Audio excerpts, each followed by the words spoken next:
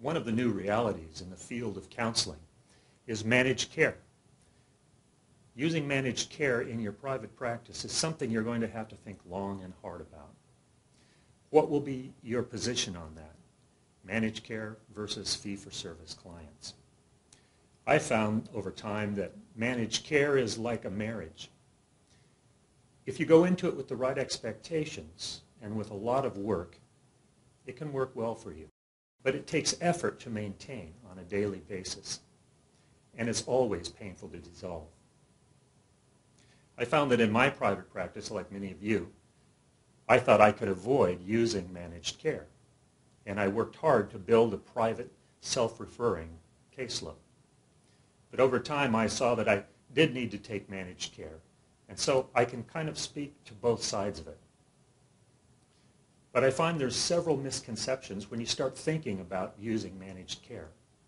And the first is, all you have to do is hang your shingle out, get paneled with an insurance company, and then the clients will just start rolling in. The second is that your practice will be easy and rewarding. Now, that may very well be true, but it takes a lot of effort to work with managed care companies.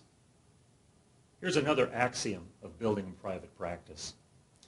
Dependence on managed care will always cause your fee-for-service business to dry up and wither away. Partly because it's so easy to become dependent on the system that generates referrals for you. It tends to take you out of the entrepreneurial mindset that we've been talking about in this training. One of the most important developments in behavioral health has been the Affordable Health Care Act. And we will go specifically into those main points later in the training. But for now, as just an overview, there's several kinds of managed care. There is managed care that is administered publicly, and this would be governmental, such as Medicare, Medicaid.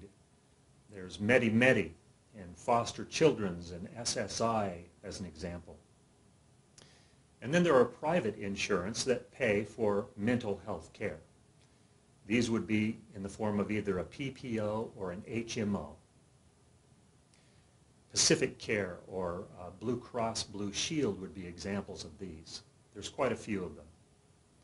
And then there's industry or cafeteria plans that allow the patient to decide what doctors they want to use, and it's much more flexible. These are considered Cadillac plans.